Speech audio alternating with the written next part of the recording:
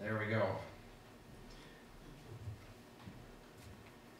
So last week I was talking out of the introduction of the Sermon on the Mount. Jesus is talking to this large crowd of Jews on a hillside in Galilee. It's one of the longest sermons that are recorded in the New Testament from Jesus. It takes like 3 whole chapters of Matthew.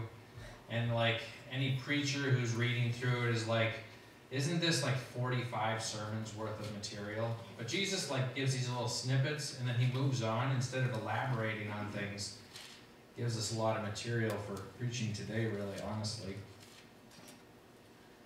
But after talking about being salt and light in the world and letting the goodness of God shine through our lives, he transitions. And he throws a disclaimer out at the very beginning of his sermon. My wife is really good at that. And Jesus does something like this too, because he recognizes that some people are going to accuse him of trying to overthrow Moses, the law, and the prophets. And that is not at all what he was intending to do. So right after talking about being salt and light, he continues in the Sermon on the Mount speaking, "Do not think that I have come to abolish the law or the prophets. I have not come to abolish them, but to fulfill them. For truly I say to you, until heaven and earth pass away, not an iota, not a dot will pass from the law until all is accomplished." And this is a good thing to get out up front because it upends any thought that he's trying to do away with the law of Moses. But it also sets up the theme of the next portion of his sermon here on the Mount, which is summarized in this one verse here. He says to this crowd of fishermen, carpenters, farmers, villagers, "For I tell you, unless your righteousness exceeds that of the scribes and Pharisees, you will never enter the kingdom of heaven." Now, I don't know about you, but I don't know any scribes or Pharisees personally. But in those days, those people knew them. So I'll give you a comparison. This last summer, we went down to the Grand Canyon for a family adventure. We don't often call them vacations because it's much more of an adventure than a vacation. And this year's adventure involved me, Ariana, and Micaiah hiking to the bottom of the Grand Canyon and then camping overnight and coming back out the next day. And we thought that this was pretty adventurous because when I went to the website to read about hiking down into the Grand Canyon, the National Park Service says most people cannot make it to the bottom of the Grand Canyon. If you're not physically fit, you should not try. If you want to attempt it, you should go on this one trail that has water stops along the way, is well developed, and doesn't have terribly steep grades and so forth like that. But most people are not able to do it. So I decided, okay, we need to make sure we're really physically fit before we get to the Grand Canyon. So it was soccer season before our trip, and I have this exercise that I call Killers, where we run a sprint. First from the end line to the 18-yard line and back, and then from the end line to the half line and back, at a full-out sprint. And then from one end line all the way to the far side of the field, 120 yards down and back. And then we do that 3 more times on repeat. And it's like death. And we do this at the end of practice when we're already worn out and tired and exhausted. And I ran these with the kids. And Micaiah and Ariana were both on the team, and so I was like, this will be good. This will get us ready for the Grand Canyon. Of course, I couldn't use that to incite the rest of the team, that encourage them. None of them were going to the Grand Canyon, so I always refer to the tournament at the end of the season. 4 games in one day. We got to survive all 4 of them. Anyhow, so we finally get revved up, and we get to the trail at the top of the Grand Canyon, and it says, don't go any further than you're physically able to. Every step down is optional. Every step back out is not. They don't like bodies left in the canyon. And You know, the sign's talking about how it's a $3,000 helicopter ride back out of the bottom of the canyon if you get down there and can't get back out. And just everything is like skull and crossbones, beware, danger ahead, don't proceed. And so Ariana, Micaiah, and I get out early in the morning with a little fear and trepidation. We're heading down the trail. And, you know, it's not terribly bad going down. And it was nice in the cool of the day because we started at about 5:30. You know, we got about halfway to the bottom and we started coming across these people that were going up. And some of them had, you know, camped overnight the night before. And some of them did not have a single pack on them. They had like a single water bottle. It was like, you didn't camp last night. What's up with you? And they're like, oh yeah, I left at 2 this morning and got to the bottom by 6 and now I'm on my way back out. And we're just like, that's so hardcore. The Pharisees and the scribes were like these. Me and Ariana and Micaiah thought we were being really hardcore Grand Canyon adventure explorers because we were gonna try and get down to the bottom and back out in 2 days' time. And there was people that were far more extreme than us, who just with a pack of snacks and a single water bottle, were gonna do it in a single morning. And they were running. Like, they're not walking, they're running. It's insane on rough terrain. And then the second morning, we get up at like 5 in the morning and we're finally packed up and out of camp and we stop at the water before we leave the river. And this guy comes through and he's like, yeah, I'm going from rim to rim, but I'm kind of taking it easy this year because it's really hot out, because it was crazy hot. Like last year I did from the south rim to the north rim, which is 13 miles, and then back in a single day.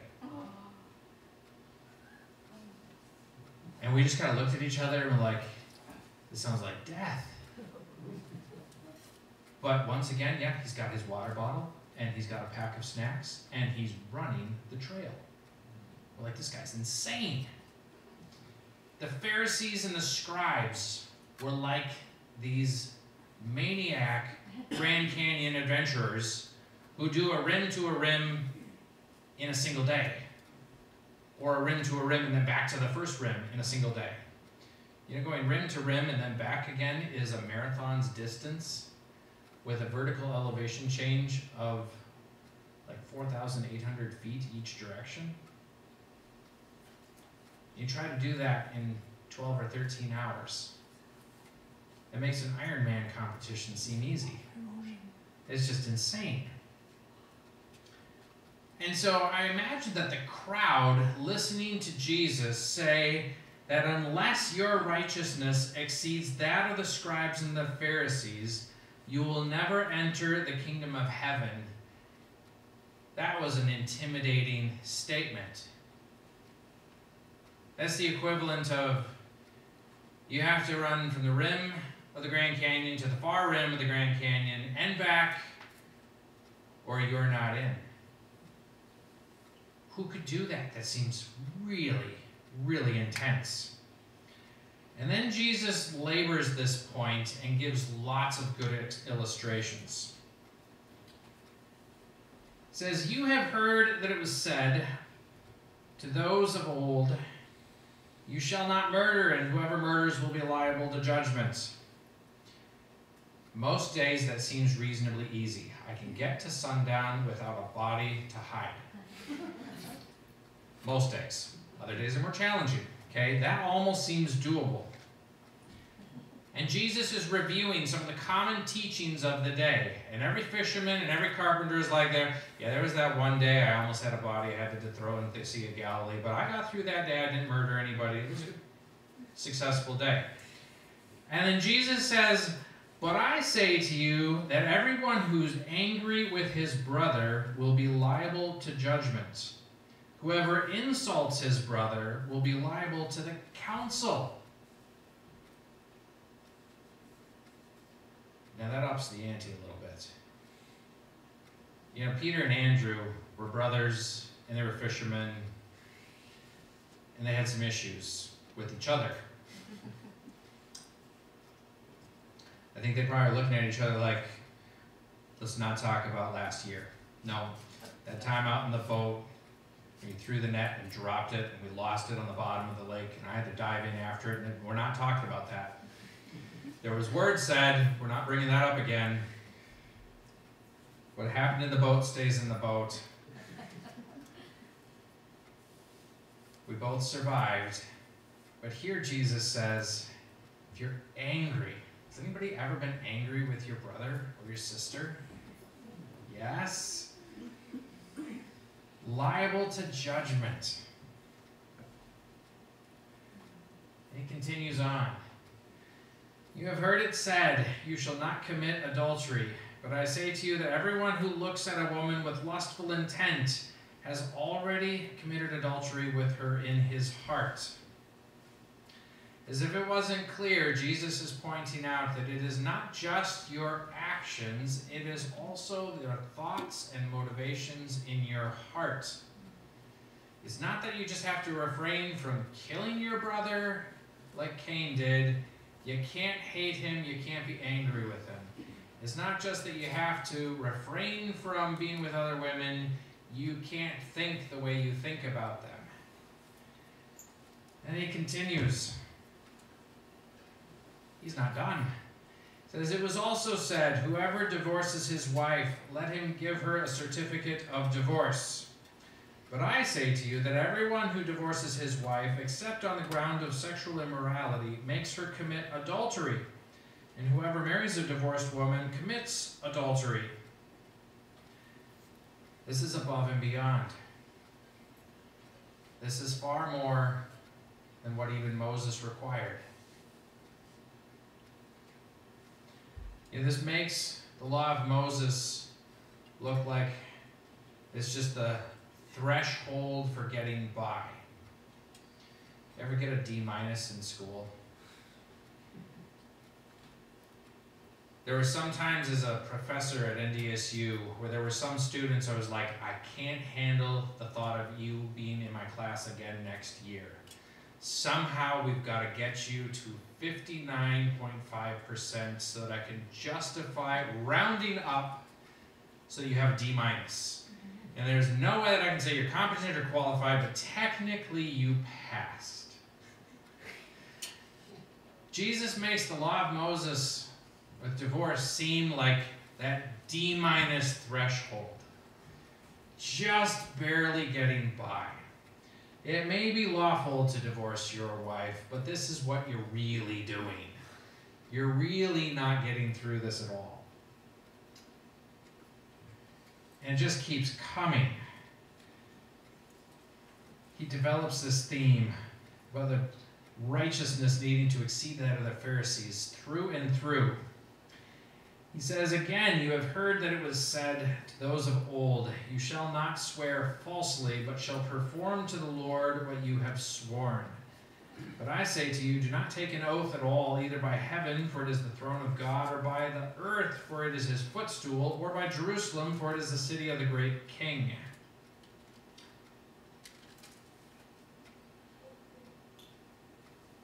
One of the implications of this exhortation is that people did not uphold their word particularly regularly.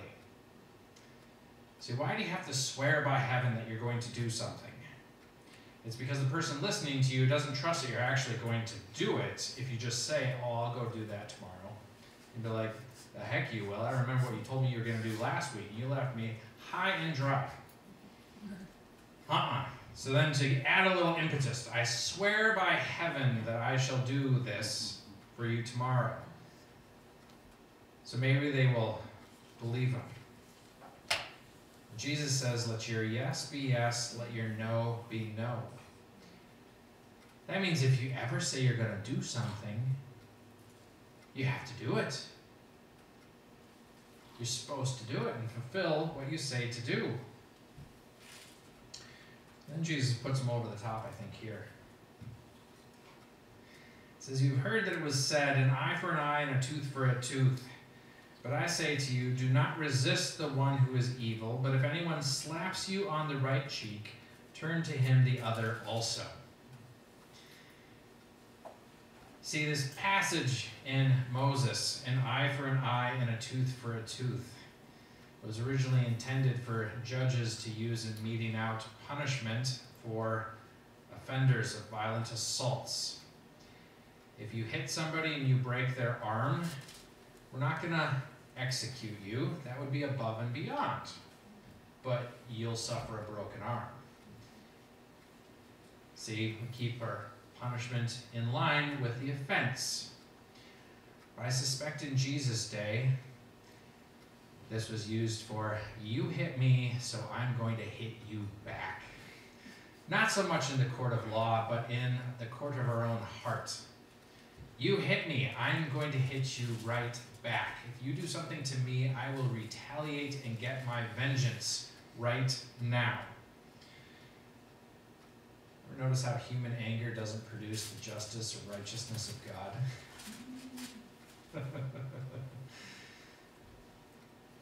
Because then the argument is, well, you just hit me back harder, so I'm going to hit you back harder.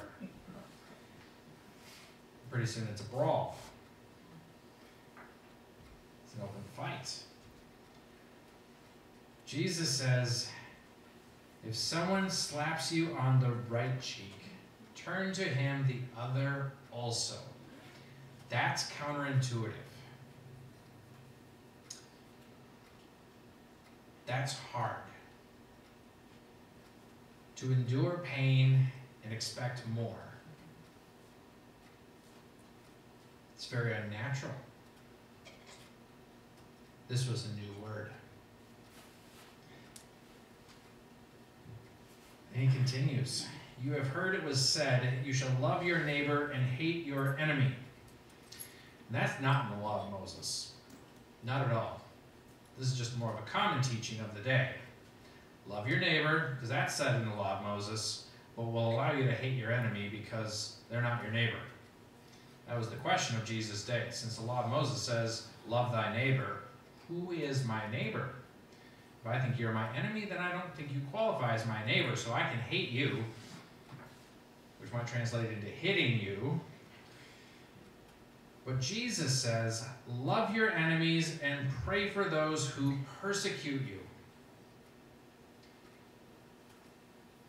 This is also counterintuitive.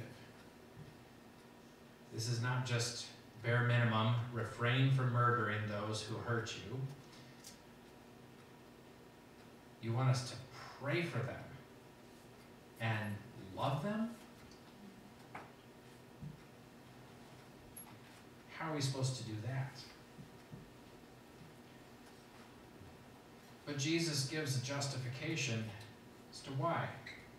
He says, so that you may be sons of your Father who is in heaven. For he makes the sun rise on the evil and on the good, and sends rain on the just and on the unjust. See, in our human sense of justice, we would like lightning bolts to come down on those who are wicked on a regular basis. That would satisfy our sense of human justice. They're mean. We need a thunderbolt about now. And that's what most people thought God was like. And Jesus is illustrating here, actually he's not. And every one of us in this room can attest that lightning bolts do not come down from heaven nearly as often as we would like. You know, John and James actually were talking to Jesus about that. Shall we call down fire from heaven, even like Elijah used to do? A euphemism for lightning bolts from the sky.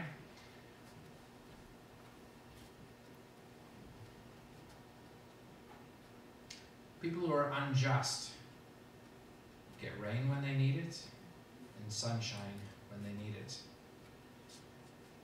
God is kind and provides for those who do not serve him, do not worship him, do not call on his name,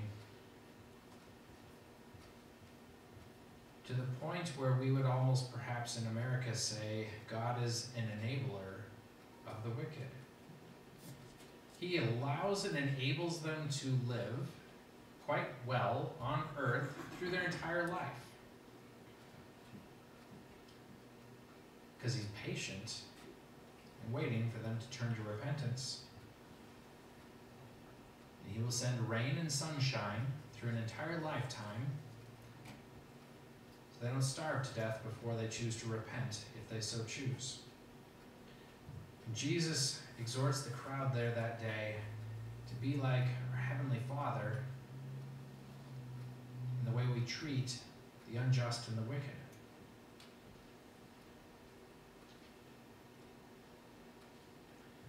It says, "For if you love those who love you, what reward do you have? Do not even the tax collectors do the same?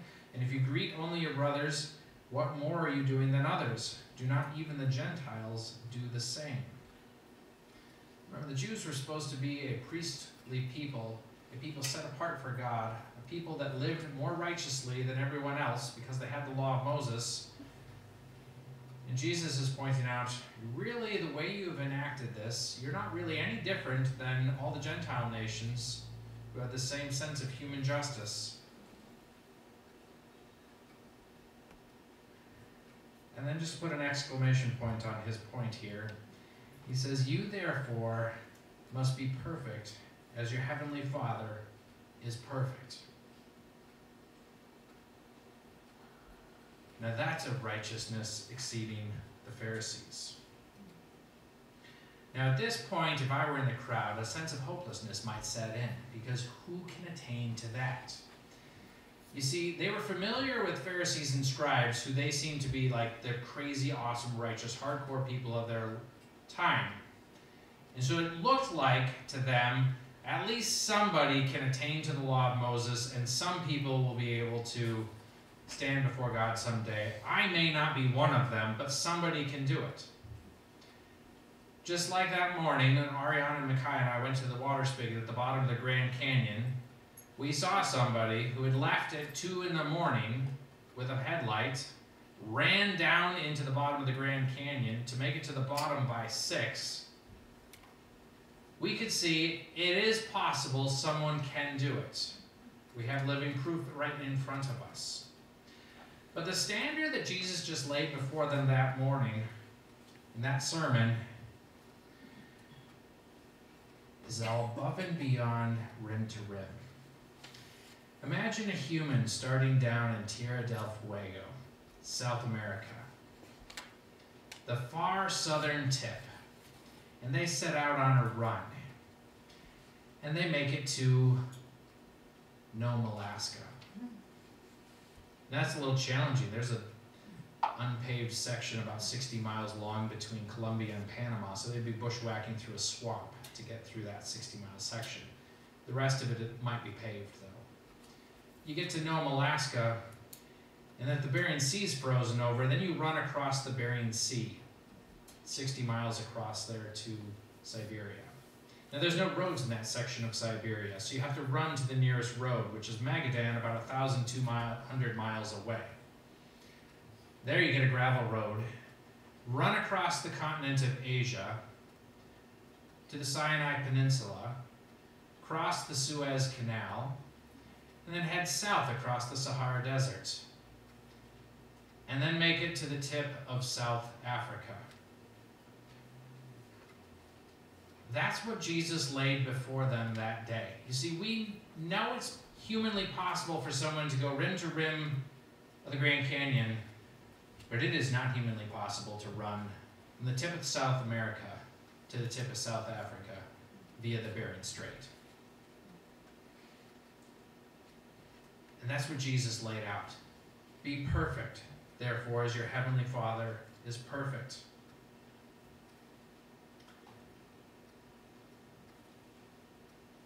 Theoretically possible. No one has ever done it. And the irony is that at the beginning of his ministry, Jesus just lets them hang on this point. How can our righteousness exceed the Pharisees and the scribes and actually attain to God's level of righteousness? See, we're corrupt humans. It's not actually possible. And if they reflected on the Old Testament, they remember the words of Isaiah. We have all become like one who is unclean. All of our righteous deeds are like a polluted garment. We all fade like a leaf, and our iniquities, our sin, like the wind, take us away. So even the prophet Isaiah recognized and wrote into this poetry here that our righteousness is so lacking compared to the righteousness of God. It's like taking a filthy rag and trying to compare it to a wedding dress. Queen Victoria's wedding dress. It was white and set the standard for all wedding dresses thereafter. No bride wears a filthy rag on her wedding day. And no filthy rag ever has the hope or potential of being a wedding dress. In the same way that we, in our own righteousness, just can never ever hope to attain to the righteousness of God. Because we're corrupted. And you know, Jesus never even gave them the next step. This was one of the themes of his ministry on earth. You can't live a perfect life. And then he let his disciples fill in after he was gone. Because he was the Lamb of God come to save the world from their sins. Paul writes in Romans, "But now the righteousness of God has been manifested apart from the law, although the law and the prophets bear witness to it, the righteousness of God through faith in Jesus Christ for all who believe." You know, Jesus set the stage in the Sermon on the Mount for everyone to realize, I can't do that. You see, the Pharisees and the scribes, they thought they could. They ironed out this standard from the law of Moses. This is the standard of righteousness, and we are going to attain to it. Paul was one of them, and he said he did. He was flawless according to the Pharisees. And yet his flawlessness was no better than a filthy rag compared to God. See, we needed the righteousness of God because we were never going to attain to it from ourselves, by ourselves. Paul continues, "There is no distinction, for all have sinned and fallen short of the glory of God." Amen. Amen. Amen. All sinned and fallen short of the glory of God. We aren't making it from Tierra del Fuego to Cape Town, South Africa. Not doing it. We're all justified by his grace as a gift through the redemption that is in Christ Jesus, whom God put forward as propitiation by his blood to be received by faith. Propitiation, that's a big old word. I once heard of a parent describing it to one of their younger children. Asked them at bedtime, what does the word propitiation mean? He said, it's when you're about to get a spanking and Jesus moves in the way and takes the spanking for you. That makes sense. Oh, okay.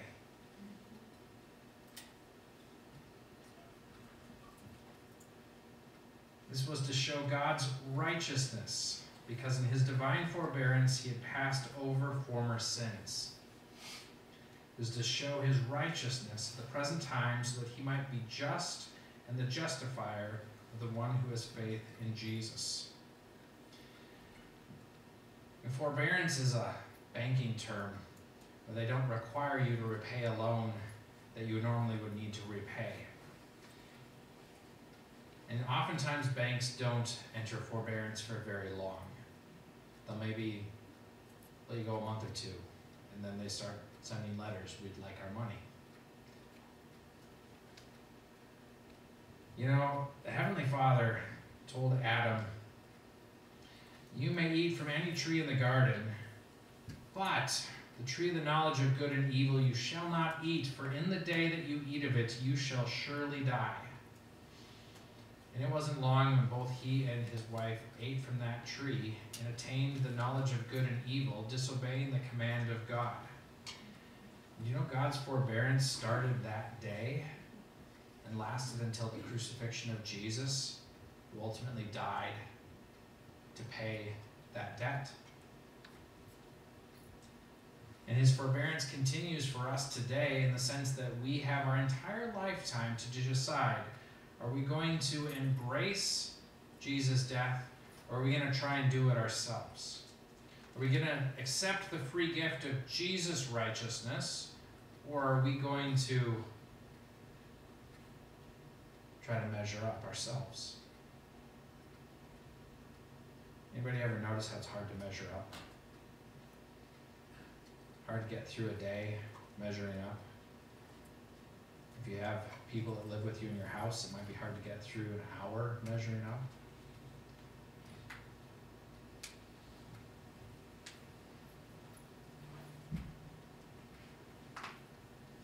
Later, Paul writes, "For if because of one man's trespass death reigned through that one man, much more will those who receive the abundance of grace and the free gift of righteousness reign in life through the one man, Jesus Christ."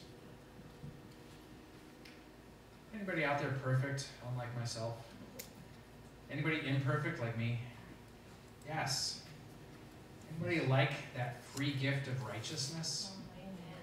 Each and every one of us needs that free gift of righteousness. In the last month, you may have received a lot of gifts. Do you know how you receive a gift? You accept it. You open your hands. You're like, thank you. I'll take that. I'll receive that. God's free gift of righteousness that comes through Jesus, his righteousness given to us, is something that we just need to accept. We have to humble ourselves and recognize I can't attain to God's standard of righteousness in my life. And accept his righteousness on our behalf. Amen. His sacrifice. He died for our sins, so we don't have to die for our sins. Yep. And we have to trust and believe that his death is enough for our salvation. That nothing we can do can earn it. It's a long trek from Tierra del Fuego to Cape Town, South Africa, especially if you go via Siberia. It sounds like an amazing adventure, but it's not one I'm going to ever do in my life on foot. The righteousness of God is not attainable through our own efforts, but it is a gift that we can accept if we believe. Anybody out there like, yes, please, I'm in line, I'll take that. Thank you. More over here, thank you. Let's close in prayer. Heavenly Father, we thank you for that free gift of righteousness from your Son, Jesus. Lord, he made it so abundantly clear in the Sermon on the Mount that our righteousness can't attain to your standard of perfection, and that we need your righteousness given to us because our own righteousness falls so short. And Lord, we humble ourselves this morning and recognize that our efforts are insufficient, that we can never earn your favor, we can never earn your righteousness, that we need to just receive it freely from you in the depths of our need. And we pray, Lord, you'd help us to receive this gift by grace. You give us the faith that we can believe and trust the sacrifice of your Son was sufficient.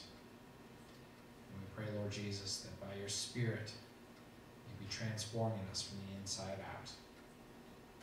In Jesus' name we pray. Amen.